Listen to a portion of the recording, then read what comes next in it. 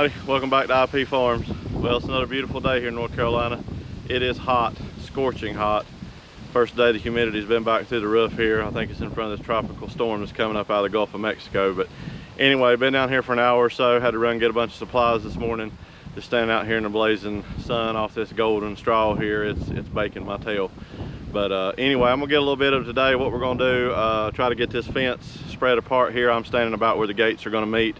I'm gonna put two 12-foot gates and overlap them the width of the pipe, and daisy chain them for the local agency, and then just run some T-posts and barbed wire back, put up some no trespassing signs. Always was a fence here. They're supposed to be putting one out at the end of the road at the other state road. No telling when that'll be, and I don't really want the four-wheelers down here just having a heyday in this you know, smoothed up process. They really did a good job. They came through. The seed company did a good job. They had several tractors down here, an offset disc, finishing leveling everything up, grading it down. So hopefully in the clip I get here in a second, I'll pan out, try to zoom in a little bit. Maybe you can see more of the lay of the land. Just standing here looking back up towards the major highway where the hill was, where it was so far up, you can definitely tell that it's like it used to be now. So if I can get this fence up, we've got one on the back side of the property that doesn't until the gate, and then I've got a place under the highway bridge that four-wheelers come through. They've tore down my fence and poles numerous times over the years, so we're going to try to set some poles in concrete this time and see what happens. So if I don't pass out from this heat, I'll try to bring you along and show you a little bit of it today. It's going to be, like I said, you know, start and stop and bring you back kind of day, but we'll see what we can get into. Okay, that's the camera zoomed in. I don't know if you can tell that or not. Look way back there on the back. You can see pretty much steady grade all the way back to the back. There's not a huge hump there, back there at the highway. I'll pan around here slow. And then of course the stake right here at my finger is our property line. It goes over that tree right beside where my dad's truck's sitting. And this is the rest of the right of way out to the road. So all in all, it looks good. I mean, it's farmland and it's bottomland, but it sure is a whole lot better than it was. Okay, let's get started fencing. Okay, well, first hole's bored. We've got the string. I don't think you can see it in the camera right there, but anyway, it's gonna be a bringing you back after I do today. My buddy's here, doesn't like the camera, no problems. We're gonna put two gates here, a pole here, and then the center line of the gate is gonna be about lined up with that manhole, and then we'll put another 12-foot gate over here and overlap them the thickness of the gate itself, the 1 7/8 pipe or whatever it is. Tie them up tight, give the local agency a lock to daisy chain with, and go from there. So far so good. Forgot to level, but he's gone back up there to get it, so I'll bring you back when we get a little bit more, maybe the holes dug and the poles in. I'll show you those right quick. I had two more of my grandpa's stuff here, thank goodness. Had two, I believe it's sand pipe that he used to have from the sand business, but anyway, they were set up for clothesline poles. I'm not sure exactly where they came from. They were up there in the building that we tore apart, so we're going to use those. I believe it's looks like 6-inch, 5 or 6 inch pipe, pretty good size wall. I'm put them down about 2 or 3 foot in concrete, and then I've got these gate hangers here that we're going to put through, and that way I can adjust the gates so they're, you know, precise, so we don't mess up like we did on the other gate and leave a foot gap over there. But anyway, I'll bring you back soon. All right, well, I'm gonna apologize ahead of time if I'm out of breath. It's killing me. One pole set here. Still got to take this T-post up. I had put those down when they marked the property line just so they wouldn't get washed away. Second post up.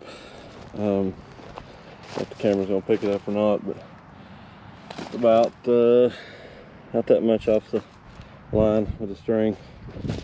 And we'll go over here.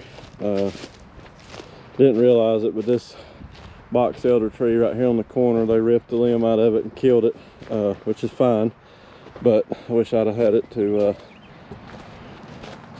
cut down beforehand. But anyway, we came back here, and there's the other property line style. We just put a cedar pole back there and some concrete to tie off to here. Main thing is to get this area through here, across the easement done, and then I still got to clear the property line, the tree line here, so I can gain some access to the fields for the headlands. But All right, let's see if we can get some T-post in and get some barbed wire ran. Well, I'm by far not a professional, and especially on a 97-degree day with almost 100% humidity. I'm dying, but the fence is up. We're gonna run some supplies back up to the shop and see if we can get down there and take those gates off and get the gates hung, and I'm gonna call it a day after that. I'll bring you back and show you what it looks like when we're finished. Okay, well there it is. Ran out of power in the cordless drill, just like I'm about out of power for one day. So we were able to get this side bolted up to the pole like it's supposed to be, and it's hung where it needs to be. We got this side down here, got the pilot holes drilled, and both my batteries went dead. Had a generator running, but it takes them a while to charge up, and I don't have a corded drill, so I've got to enlarge the holes here. One day next week, I was wanting to get this done today. We just kind of got it cobbled together and chained up. I got a no trespassing sign on the other side, so hopefully this will be enough of a deterrent. I think most of them come in from that way. There are some that comes in from under the bridge, so I'm gonna run back there and just hang up a sign just to let them know. So all right, let me get a few more things up and we'll call this a video. Okay everybody, I believe we'll wrap this one up. Property line fencing here, it has been miserable today with the heat and out here in this blaring sun all day long. I'm not the best at fencing, don't claim to be.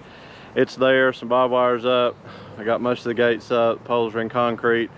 So I come down here as soon as the rain quits first of the week and drill those other holes to get the gate hung. This part will be finished, and like I said, I got 2 more sections on the back part closer to the big highway.